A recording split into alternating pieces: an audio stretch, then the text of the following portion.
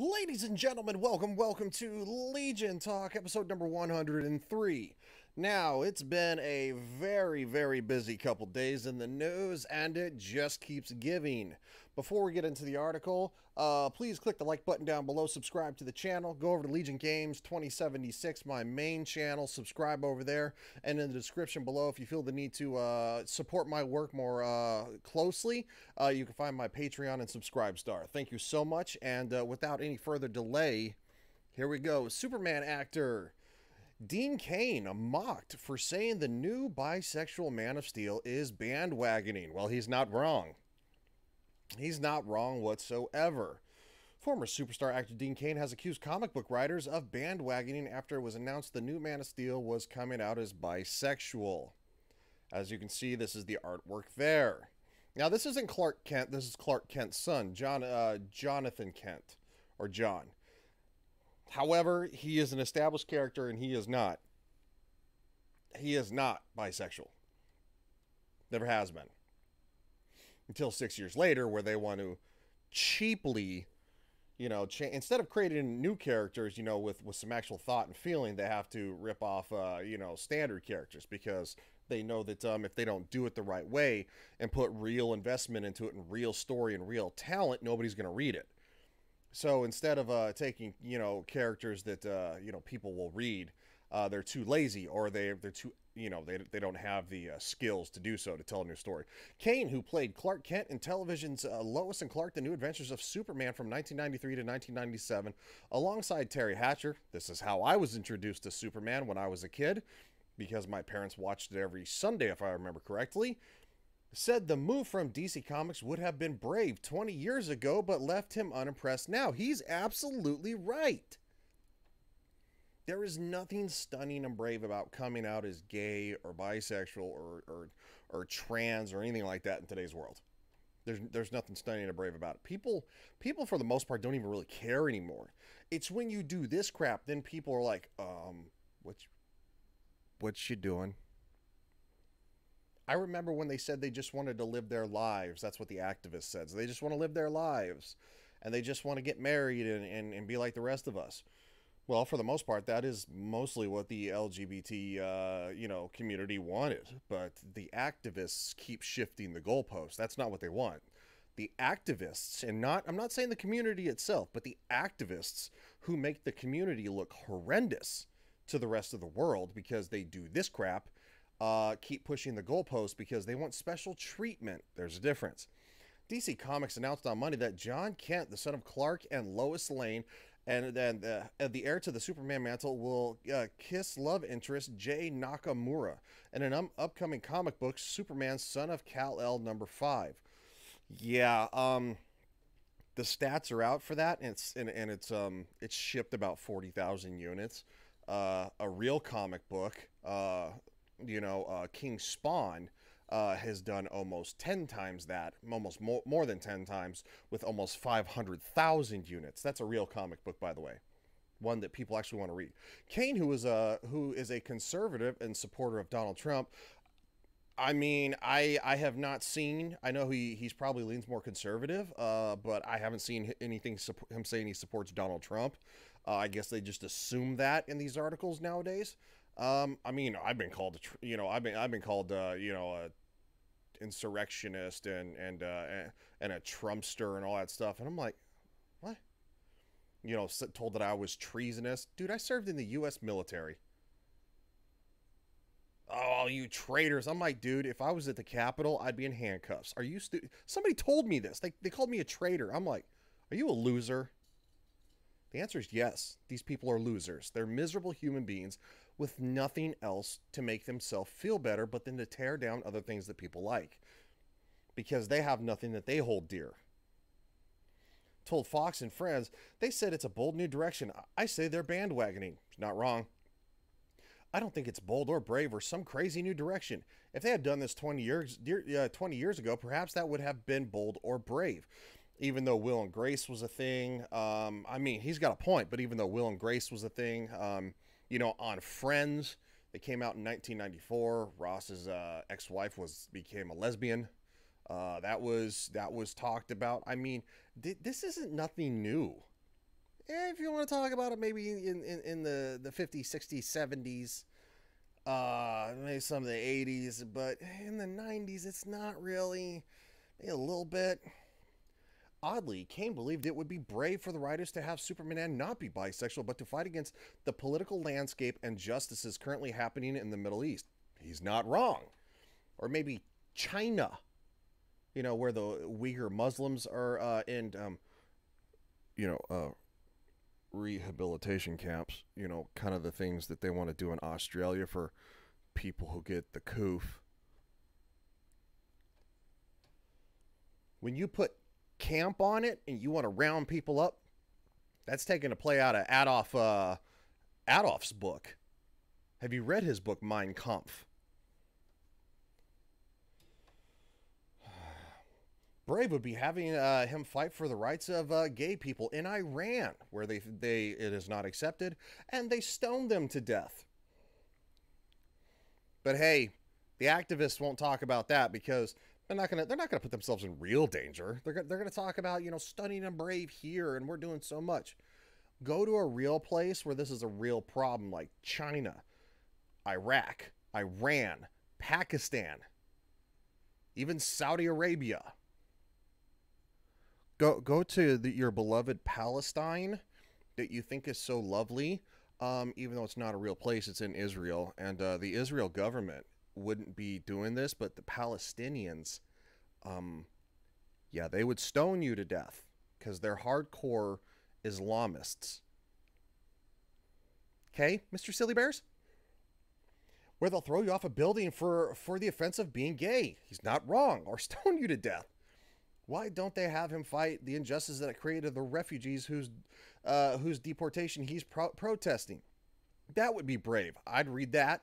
Or fight for the rights of women to attend school and work and live, and boys not to be raped by men under the new warm and fuzzy Taliban. Not wrong there too. Kane added, "There's a real evil in this world, real corruption and government overreach. It'd be great to tackle those issues because they're real world issues." I'd like to see the character doing that. However, although Kane might have thought his argument had some sound logic to it, it does. His name was trendy with many people mocking his stance, especially as his run on Superman was best known for having one of the best on-screen interpretations of Lois Lane. I don't know why they're mocking that. Is that something that's controversial? That was a very popular show. It's a very popular show. It introduced a lot of kids to Superman, and it reinvigorated a lot of adults into Superman because, no offense, Superman 3 and 4 kind of sucked. 1 and 2, solid. 3 and 4, Dean Cain, who starred in the Superman TV series that became famous for Terry Hatcher. Oh, Mehdi Hassan said on October 12, 2021. Yet Terry Hatcher doesn't really hasn't done a lot of acting in a while either. And they've both been in Smallville because they were both acknowledged as being a part of the Superman legacy. Okay? Let's be clear. Dean Cain doesn't read comic books. If he weren't guaranteed a fee, he'd never set foot in a comic book convention. Actually, he seems to be like one of the most humble dudes there is. Like, what are you talking about? It's like Brendan Fraser. Like, fans love him for what he does. He's kind to people.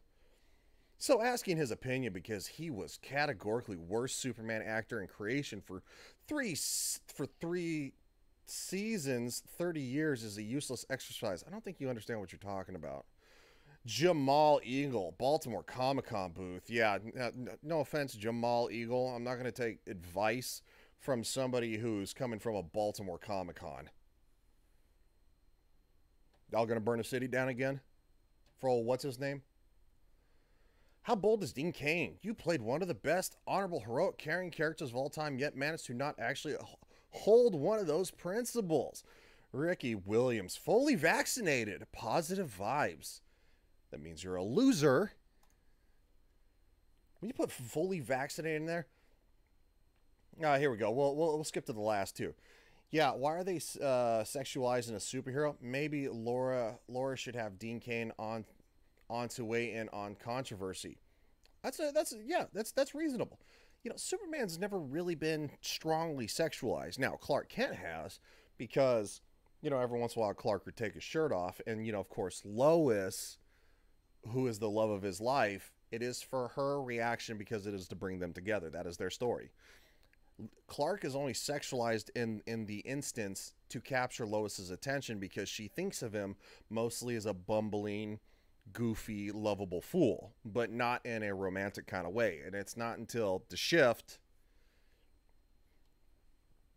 List of best Superman actors: Christopher Reeves, absolutely. Henry Cavill, I wouldn't have said that. Hmm.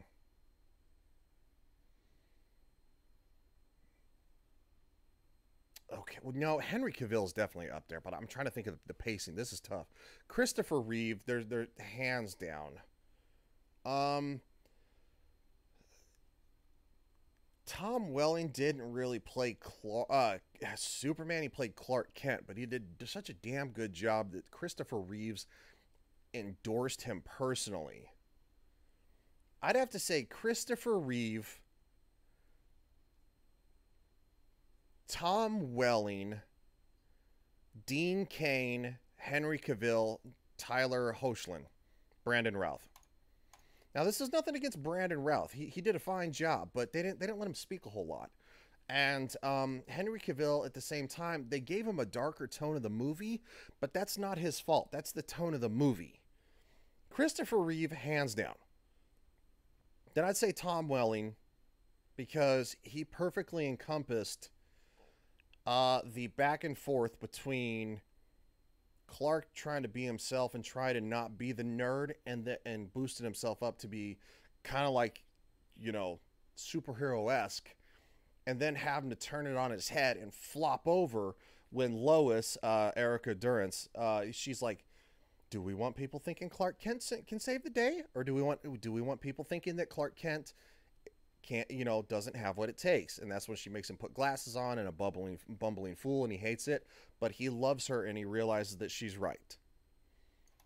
So Christopher Reeves, Tom Welling, Dean Cain, Henry Cavill, Tyler Hoechlin, Brandon Routh. Nothing against him, but Henry Cavill and Brandon Routh both kind of played darker roles in it, and it kind of misses a little bit, but I still like them. So here you go. New from on Twitter. New DC comic writer didn't like my opinion. Tom Taylor, the artist, has blocked me. That's right. Really, Twitter? Why does Twitter take longer to upload stuff than normal things? Yeah, I got a little sarcastic, but the thing is though is that they were being kind of they were kind of lashing out at fans, and I was like, oh, congratulations on your 40,000 units sold. King Spawn sold over 400,000. Yeah, I got blocked. I mean, am I surprised? No. That's over the Dave Chappelle thing, because apparently you can't talk, you know. Oh, another one. Oh no, that's Dave Chappelle. Sorry. And then here, another one talking about, she was talking about how it's pathetic that people can't accept the fact that Superman is now bisexual. Like, and I was like, okay, so you're lashing out at fans? Cool. I said, no, what's pathetic is taking an already established character and changing it for your own agenda. Blocked. These people can't handle the criticism because they're hypocrites. It's ridiculous. Like, you are literally, this is literally the face of, you know, of the most hypocritical people on the planet, because you know what, you don't agree with them, they can't stand your opinion. And it's not like you go out of your way to be, I was not nasty with this person, but the way she was with her comments was nasty. She was talking down to fans. That's not how you sell stuff, by the way. If you're selling something, you might want to kiss a little bit of butt. You know, I'll be like, hey, I wrote this for you. It's so great. You're going to love it. It's going to be great. It's got this, and this. You know, be a salesperson, because you want people to buy your books. Don't be like the weirdos on Twitter who think that, you know, they're above all of this. Hope you guys enjoyed this video. And Good luck to all of you who wrote this trash comic. It's probably going to be forgotten in about 3 months, and you're not probably going to sell more than like maybe 40,000 copies, period. And that's for shipment, and probably only about maybe 20,000 to 25,000 people actually ordered them. The other ones are probably going to sit on a comic book shelf that nobody's ever going to buy and go into a recycle bin one day. Hope you enjoyed this video. I'll talk to you again real soon. See you guys.